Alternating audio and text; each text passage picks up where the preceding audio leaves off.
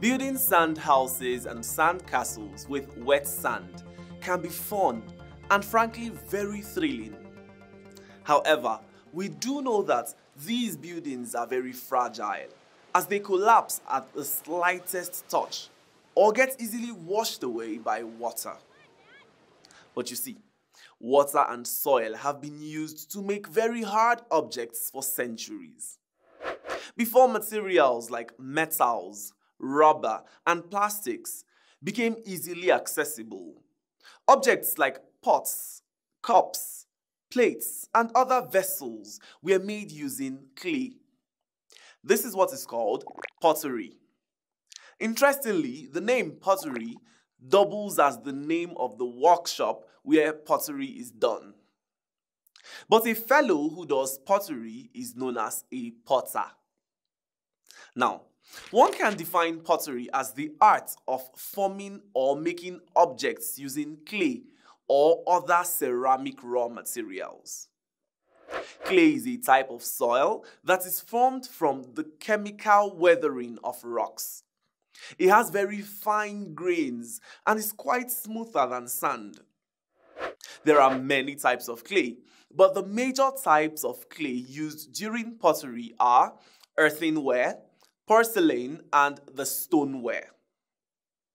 To make an object using clay, a potter would have to first obtain the clay material from the ground where it is found. When it is brought to the pottery, it has to be prepared first before the process of shaping commences. Now, to prepare the clay, the potter would have to add some quantity of water to the clay and filter it to remove any unwanted particles like stone and grass. When this is done, the filtered clay is then kneaded until it forms a paste. Kneading can be done with the hand, feet, or by pounding. But this process leaves some air bubbles trapped inside the mixture, which may affect the quality of the finished product or cause cracking when the mixture is heated. So, to remove the trapped air bubbles, the mixture is repeatedly thrown and twisted on a workbench by hand. This process is called wedging. When this is done, the shaping process commences. But hey, we will look at some shaping processes in a future lesson. For now, let us look at what happens after the clay mixture is shaped. When the clay mixture is shaped, it is still wet and soft. To harden it, it is dried under the sun. When it is dry enough, it is placed in a kiln and heated.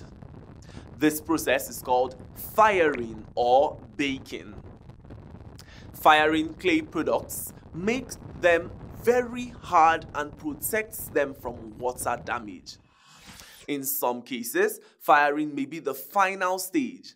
However, some clay products may require some decoration and protection. The decoration may involve painting, carving, or polishing its surface. It could also involve the coating of the surface with a protective, glossy coat.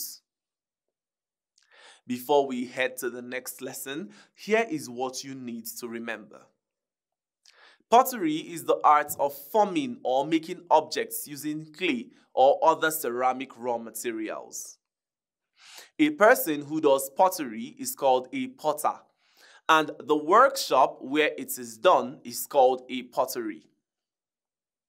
The processes involved in pottery include clay preparation, shaping, firing, and decoration. I'll see you later.